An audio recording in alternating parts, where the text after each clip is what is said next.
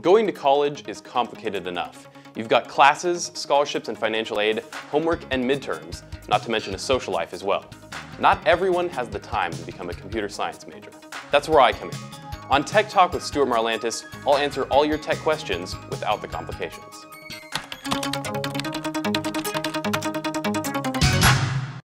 Today on Tech Talk with Stuart Marlantis, we'll be talking about laptops. We're a few weeks into fall quarter here at the UW, and I'm sure you've seen tons of laptops both across campus and in class. Maybe you haven't purchased one yet because you're afraid that it wouldn't be worth the money. I can just take notes on paper, right? Or maybe you do have a laptop, but it's old and broken. Regardless, this episode is for you. First question, Mac or PC? Macs are very popular among college students, and for good reason. They're solid and stable, easy to use, look nice, and are very cool. But if there's one downside to Macs, it's the price to performance factor.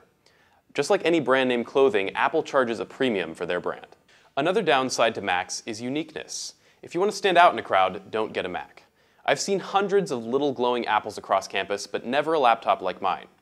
Also, Macs don't offer a lot of choice, as there are only a limited number of models available. So what about PCs? Shopping for a PC can be overwhelming. There are essentially infinite choices in all sizes, shapes, and colors. The price can range anywhere from $200 to many thousands. Because of the number of choices, you can buy a PC based on your usage requirements. Need something indestructible? Buy a ThinkPad. Want something sleek and sexy? Check out the Samsung Series 7, Series 9, or HP Envy.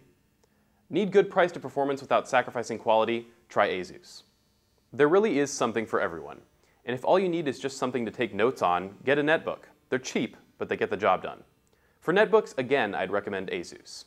So, get a Mac if you're doing a lot of graphic design work or photo editing, and get a PC if you're just taking notes or want to play a lot of games. But what about tablets? They seem to be all the rage now and are popping up everywhere. But are they powerful enough to tackle a student's workload? We'll answer that question in another episode. Thanks for watching Tech Talk. Questions or comments are much appreciated. Direct both to techtalk@stuartmarlantis.com.